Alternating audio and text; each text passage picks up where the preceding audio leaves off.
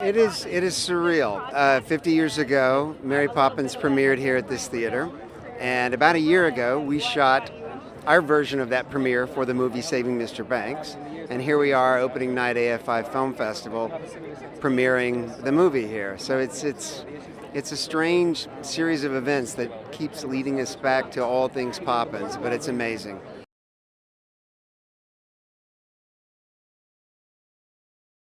You know what? I think it's a movie that's about the creative process and where stories come from. And we all have stories, and we all have our own scripts, if you will, our lives. So I think that the understanding that everybody has their own individual story has real value, and that the things we see as entertainment come from somewhere. And sometimes they come from darker places than we'd care to admit.